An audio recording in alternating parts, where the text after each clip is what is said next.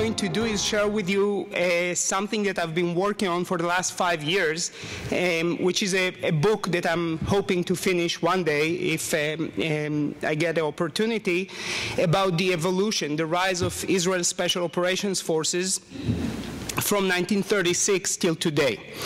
And since I'm a political scientist, I started with a very ambitious goal. I wanted to study the rise of special operations forces in general. And I had an opportunity to run this idea by several colleagues at the University of Chicago.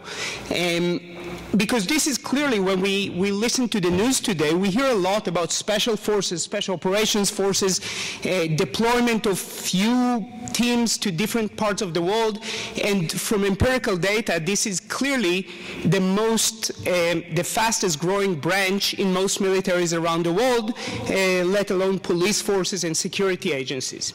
So I was interested, first of all, to identify what are special operations forces, and why do they proliferate all of a sudden or over the last 30 years. And my good colleagues at the University of Chicago told me, listen, you're a little bit too ambitious. Why don't you take a step back and focus on an arena that you really understand? And for me, and here I have to acknowledge or defeat as political scientists or historian colleagues, the place that I know best is Israel. Hebrew is my mother tongue. I have no problem accessing documents or interviewing people and understanding the nuances of the Hebrew language and the Israeli culture. And part of the research in security studies is a little bit flat in this regard. We political scientists tend to, if we have numbers, we don't need to review documents, and what I learned from this project is that we miss large parts of the picture. So I became increasingly respectful of our friends in history departments and other departments that really take years and understand context, languages, culture, etc. What I'm going to discuss today is going to be extremely not contentious. It's going to be the issue of the emergence of Israel's Special Operations Forces in the pre-state era. And I'm going to argue that not only that Britain, the first country that introduced Special Operations Forces, or as Winston Churchill called them, commando units, 2 days after the conclusion of the Operation Dynamo, the evacuation from Dunkirk, not only that Israel was inspired by the British Army, but actually inspired the British Army, and I'll try to explain how. And I'm not going to waste time in an attempt to show you why it is so problematic to identify and define what Special Operations Forces are. I can tell you one thing. Up until the Second Boer War, meaning 1899, it was the least desirable military profession. Actually, most militaries denounced the use of special forces or commandos or relegated them. They used to hire mercenaries that would carry out such operations because they were considered dishonorable and were associated with bandits or terrorists because basically the tactics of small warfare are very similar. So people didn't want to do it. They wanted to die as heroes, riding their horses in the battlefield. They didn't want to, outflank the enemy and attack from the rear. So it was very honorable, but very ineffective in military perspectives. What led to the change was the Industrial Revolution. And if we take a look at the Second Boer War in South Africa, we see the might of the British Army versus several militias. The word commando, by the way, comes from Afrikaans. These are the militias that were supported and operated in eastern South Africa, and included mostly farmers who did not have military forces to defend them. They were very good snipers, horse riders. They knew the terrain perfectly, and they took advantage of it. And Churchill happened to be there, happened to be captured by them, and he was a very devout student of military affairs. He took notes of everything. He published a book on everything, but he was very much aware of what they were doing. And during the very last stage of the war, Britain accepted the offer from a Scottish lord from the Highlands who said, why don't we send some of our Highlanders to South Africa? We know how to fight such wars. And this was the first time in military history that camouflage uniforms were introduced to the battlefield, because these Scotsmen, who are extremely well-versed hunters and people who knew how to work in rough terrains, used these as a way to disguise and attack the enemy. Today, and again, I'm trying to be very brief about the definition. What we need to remember is that it's very hard to define special operations forces or special forces. In each country, they are defined differently.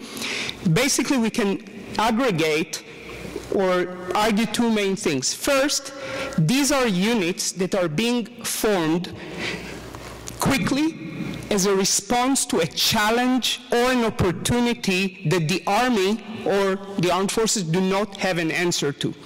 And they serve to bridge a gap between the potential power of the military and the actual effectiveness of the military in the battlefield. And I can give you examples later if you are interested in the broader question. Second, these units have to be specialized in different areas of warfare in order to execute their missions. And this, at this point, it's enough, because what I want to emphasize is how they came to be and what basically inspired the British Army to form them. And interestingly, the people who formed the Special Operations Forces in Britain, the commando units, I'm talking about close to 40 units that evolved and changed during the war, and this is only the British military. I'm not talking about the SOE, the MI9 Special Operations Service that evolved during the war, are probably not very famous. One of them, his name is Dudley Clark. The other was the British Chief of Staff, General Dill, who Dudley Clark and him were very close buddies. Now, there is something fascinating that very quickly I realized about Special Operations Forces. When I read the biography of Dudley Clark, then Ord Wingate, then David Stirling, the founder of the British SAS, then the biographies of various commandos in Israel, these are very unique characters. It's not easy to come up with the ideas that they come up with, and all of them, especially those in Britain in the first part of the 20th century, were committed to the military as much as they were committed to art and theater and writing. So these are extremely creative individuals who are not professional soldiers. For many years, special operations officers never made it to the top of their militaries. They were free spirits, and this creativity allowed them to become so effective in what they did. Now, when we look at the case of Palestine, then the state of Israel, there was one person like that who arrived in Palestine after his mentor, Joseph Trumpeldor, was killed in Tel Hai. His name was Yitzhak Lendoberg, or Yitzhak Sadeh. Again, not a person that is very well known in Israeli history, and I would argue that the majority of high school students never heard of him, except for a street or a corner, somewhere, a junction that is named after him. This man was born to a Hasidic family in Lublin. He was a grandson of the rabbi of the Jewish community. His personal instructor, he had a private tutor since he was a child, was Hillel Zeitlin, a great Jewish scholar. And his cousin is a very well-known philosopher named Isaiah Berlin. So a very unique background, but Yitzhak Sadeh was not a typical political scholar, Jewish scholar. He was slightly, he was a fragile boy and his health was always frail, so his parents sent him to the gym. And I'm talking about the late 19th century. The guy became a bodybuilder. Then he became completely dedicated to boxing and wrestling. And he was consumed by the idea of becoming an artist. He loved to draw and he loved to write. At the same time, he was very political. He saw himself as a Russian patriot and then a Zionist. And I'm not going to tell you his whole biography, but he arrived in Palestine in 1920 after the death of his mentor. And at that point in time, 1920 is a pivotal moment because this is the first time that the Jewish leadership, the central leadership in Palestine, introduced a military force called the Haganah. What does Haganah mean in Hebrew? Defense. Very simple. The name defense encapsulates everything that this organization was supposed to stand for. They were protecting Jewish settlements and Jewish roads, and we're talking about a very small population at the time, and in collaboration with the British Army, they were supposed to protect the place until the military would come and help the people who are being attacked. And we have to remember 1920, 1921 were the first instances of real violent riots in the region, and that's why this organization was formed. They called it passive defense, and those who were more militant or activists were marginalized. There was an organization, actually private contractors, they called themselves the Guardsmen, HaShomer. They were trying to offer their services, but they were considered to be too aggressive, and Sadeh was related to them through joint friends and organizational affiliation. 1.9 years later, and just let me say something about the 1920, 1921 events. By that point in time, Churchill was already the Minister of Colonies. And when he heard about the events in Palestine, he sent a special SWAT team, police SWAT team of the Black Tan and Irish military force to cope with the unrest. So Churchill had this kind of exotic nature when it came to military affairs, and they actually did quite well. But by 1929, things went really bad. And today, after the book by Hillel Cohen and the discussions about 1929, we don't, there are very clear historical depictions of the level of violence that was perpetrated by mostly the British military and Arabs against Jews, but there were Jews who attacked the Arabs, so it was quite chaotic. But the sense within the Yishuv leadership was that we were left alone. And this, we cannot at this point judge them whether it was right or wrong. This was a very subjective feeling. And several of them could not accept Ben-Gurion's perception of defense, of restraint, trying not to alienate the British forces and let them take care of our security. And they, the group in Jerusalem, emerged or left the Haganah, formed Haganah Bet, that later became the Irgun, the Etzel, which is very important to contextualize. At that point in time, there was an idea that Sadeh raised. And he said to Ben-Gurion, why don't we do something slightly different? The Haganah Bet said we have to attack them first. They endorsed and later became very well known for using political terrorism. Sadeh said, we don't need to be so proactive, but we need to prevent or preempt attacks.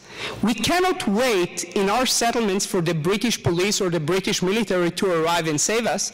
We need to come up with ways to outsmart them, to maybe attack known villages first, or maybe ambush them on their roads before they come to attack us. But at that point in time, the relationship between the Yishuv and Britain were at a point that Ben-Gurion refused to even hear about it. He didn't want any opportunity for conflict or change in the British policy towards the Yishuv that allowed immigration, etc.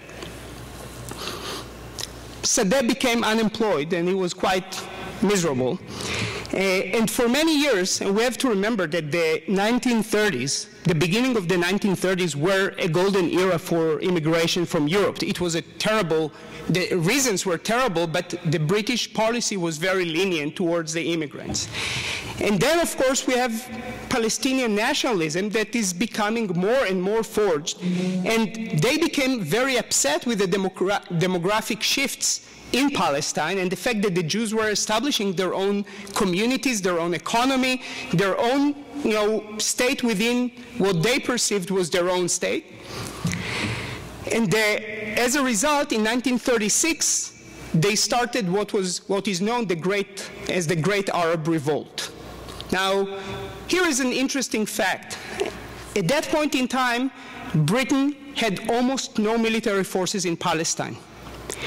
And the problem with the Great Arab Revolt was that the Jewish communities were mostly concentrated in urban areas. The revolt took place in the periphery. So you had different leaders, military leaders, operating in the Galilee, in the Negev, in the Jerusalem area. It was very hard to cover all this region with limited forces.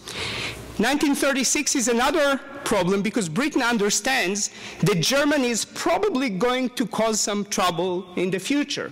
So there are conflicts that Britain is committed to. They do not want to allocate more and more forces to Palestine just to take care of this, something that could have been an anecdotal issue.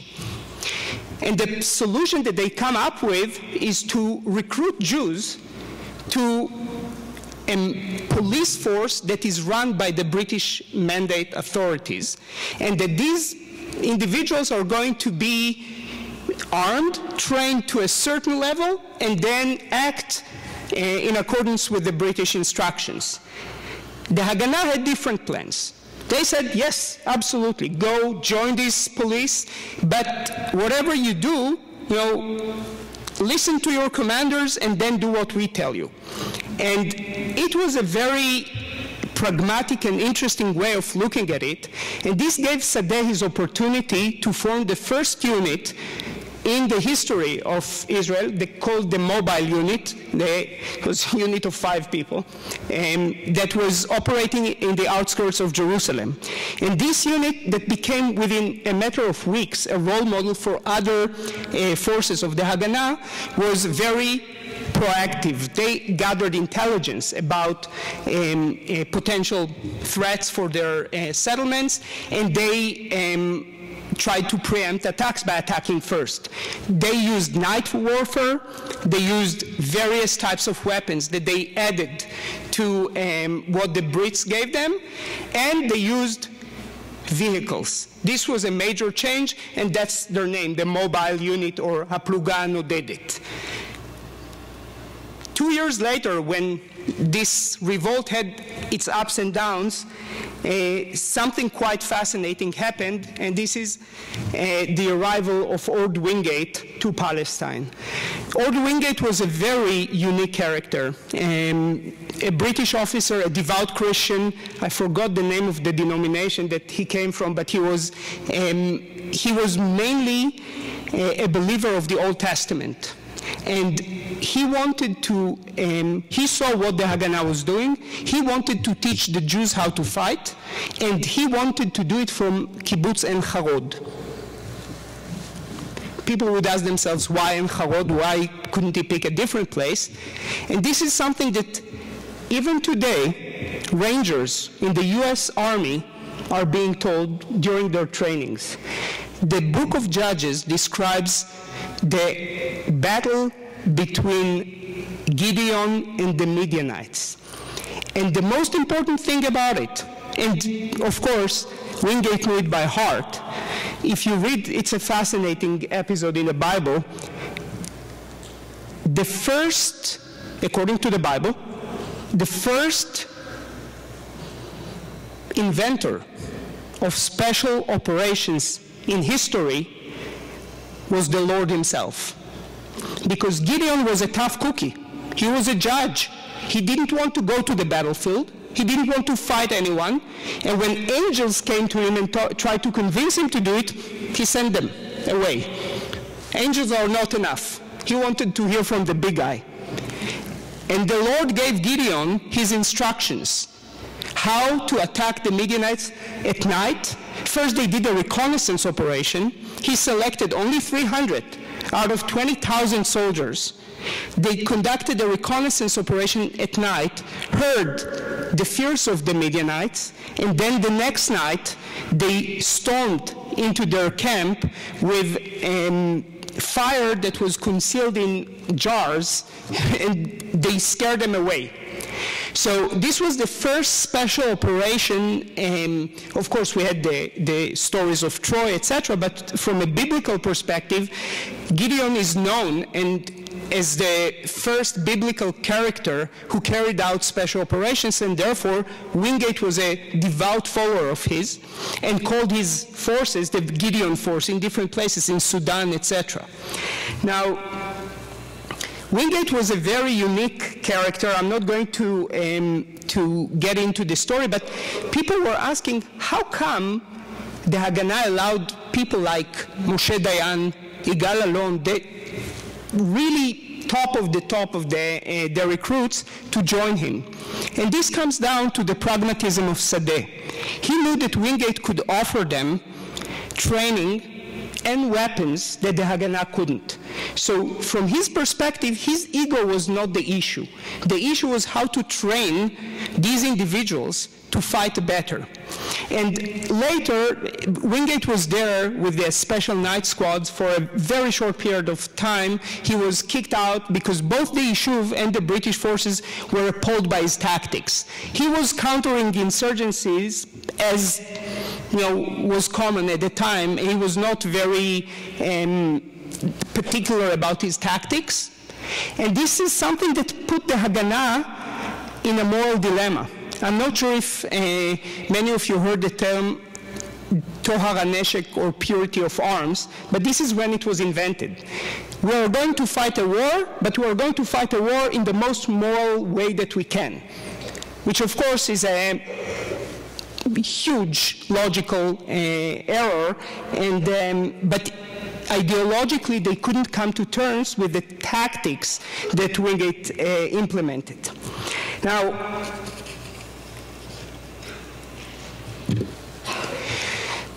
one of the most important points in the history of this conflict was the Third White Paper of 1939, when Britain really changed its policies. This was the end of the Arab Revolt.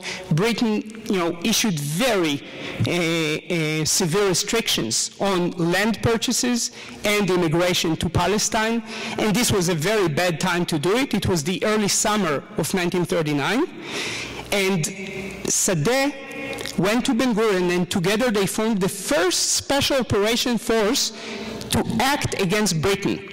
They called it the Special Unit. It was not under the command of the Haganah. It was a clandestine force.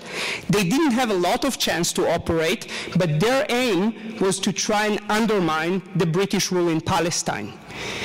By September, everything changed again, and Britain found itself in a predicament. And if you remember, the first stages of the Second World War were basically Britain against the world.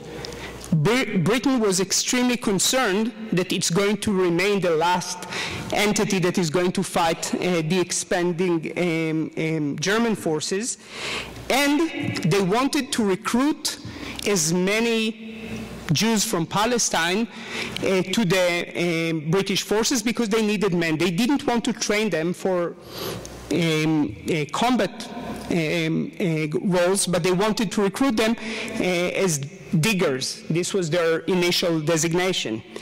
Meanwhile, Sadeh believed that he needed to keep these people in Palestine because he thought, and this was quite a possibility, that the Nazis are going to arrive to Palestine.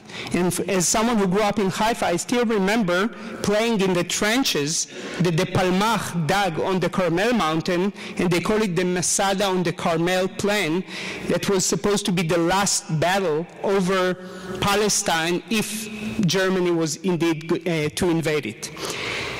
And this is a very interesting moment. It's 2 years before the Palmach, Plugot HaMachats, were officially formed by Sadeh, but Sadeh realized that here Britain offers young men that want to fight the Nazis with an opportunity to go overseas and become important elements in this battle. How do you keep the best of the best behind in Palestine? And as I said, Sadeh was a very creative character. And even today, his approach is still very prevalent in the IDF.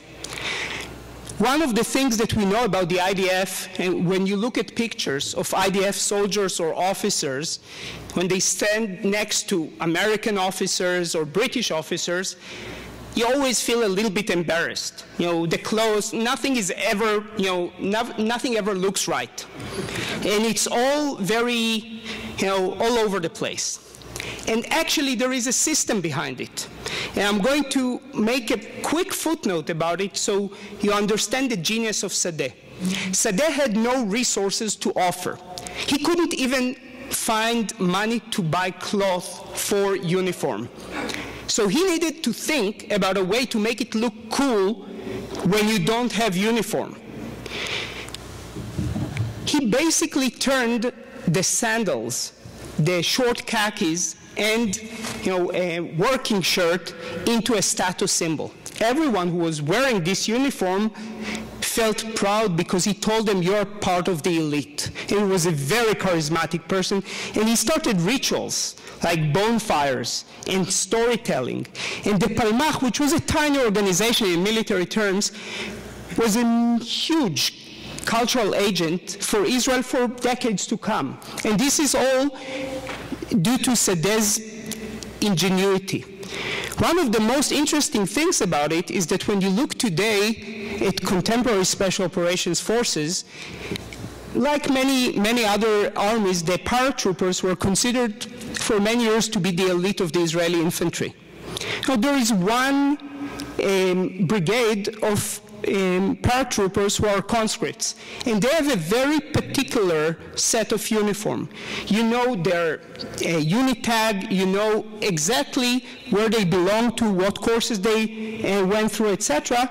Because of this, this is part of their unit's pride, their esprit de corps. There are units that wear the exact same uniform, but without all the insignia and the emblems. And when you see a soldier in Israel who has a red beret, red boots, looks a little bit, like a soldier that you don't want in your military, you know that they are the best of the best. Because these units, and a very important person in Israel's military history who was not yet recognized is Avraham Arnan, who was one of Sadeh's followers, formed a unit called Sayeret Matkal in 1957 and realized how to approach people and give them a very self-important image with very little. So when you look at Israeli soldiers and they look very, unorganized, the shoes are not shining, etc., this is the best way to look cool and to look like you are the real fighter. And I would make the equivalence to the beards and the Oakleys of the Navy SEALs. When you see someone wearing civilian clothes, but they have a thick beard and Oakleys, you know that they are part of the special operations community, and it's a status symbol. And these are very important things in this context.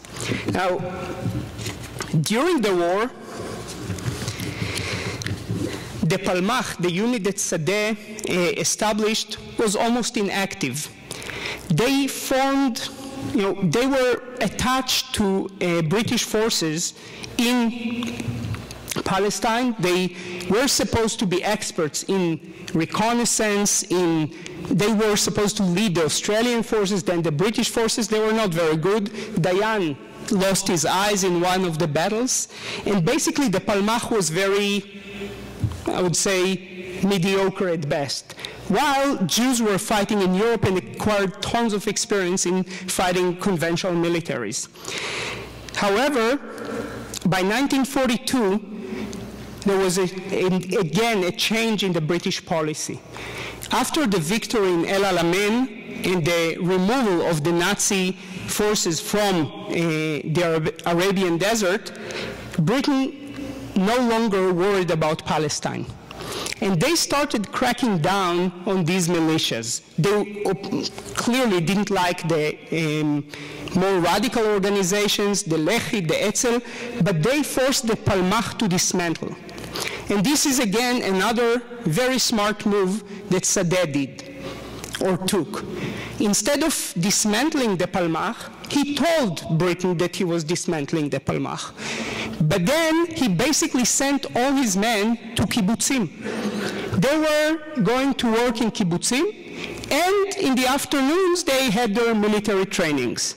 And the kibbutzim were in the periphery, so it was harder for Britain to follow and track them down. They knew that Britain had very good intelligence apparatus in the Yishuv. They had many spies and collaborators, but it was much harder for them to track them down.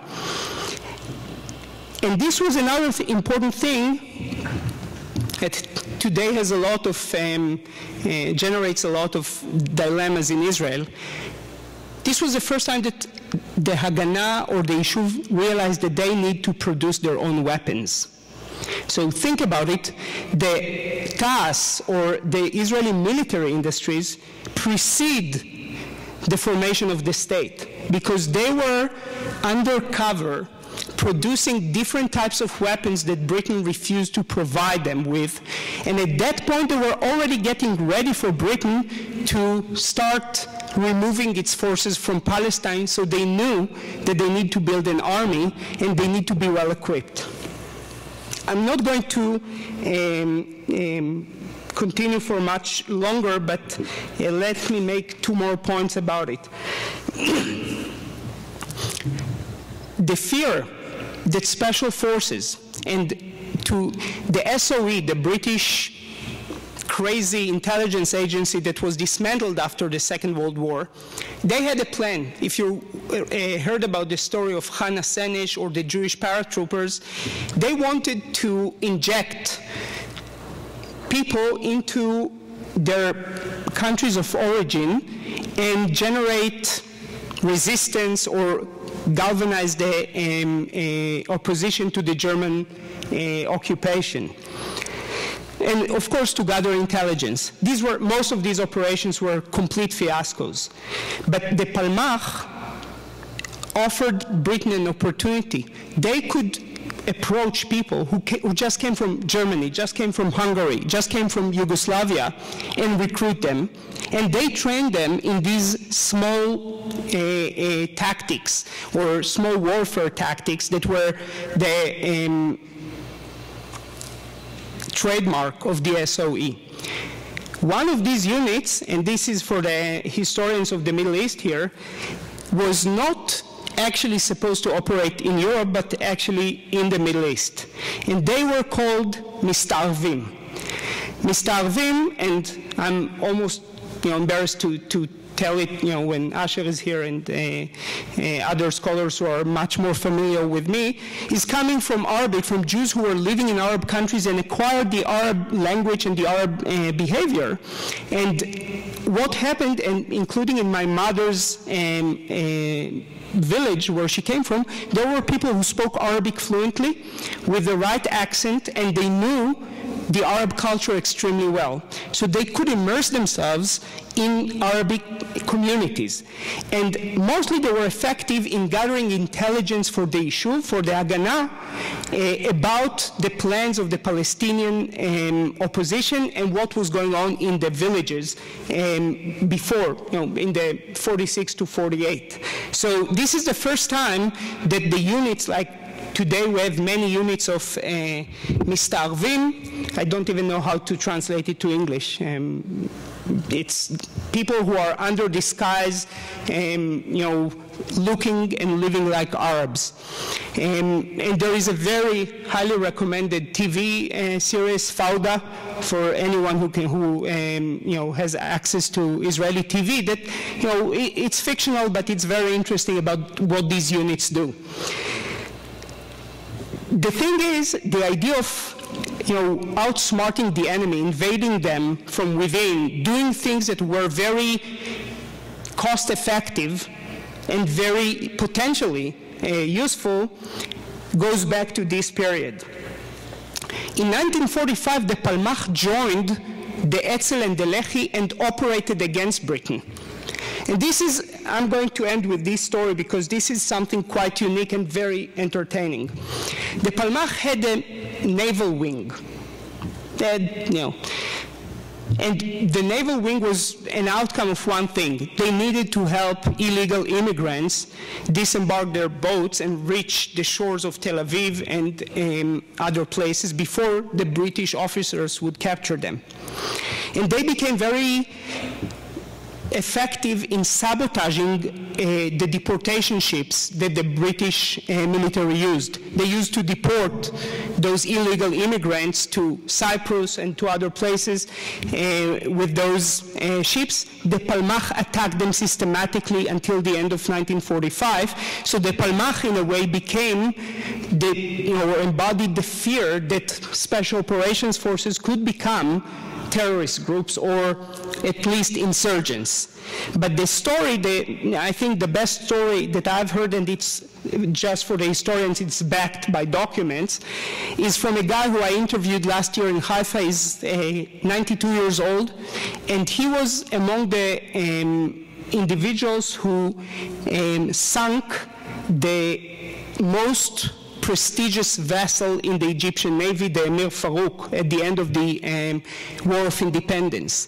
Now, the story shows you how crazy special operations can be and why Ben-Gurion decided not to dismantle this unit, the Palyam's divers unit, and it was what we know today as the Naval Commandos Sheyetet 13.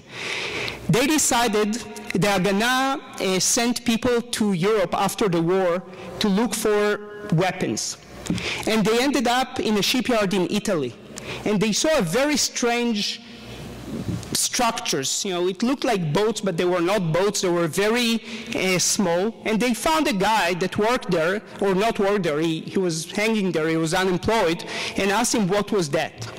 And he told them that these were explosive boats that the Italian naval commandos used against British ships and were highly effective until Britain came up with a counter approach and killed most of his he was a member of this unit, a fascist, an anti-Semitic character who adored Hitler. But the Haganah didn't give up. He told them that he knew how to work with these boats, and they said, we can, if you can teach us some tricks that can help us, undermine the naval superiority of the Egyptians, why not? And they promised him that they are going to bring him to Palestine, or to Israel at that point, and he's going to train people to attack British vessels, because he didn't want to attack Arabs, he wanted to attack only Brits, because he hated them.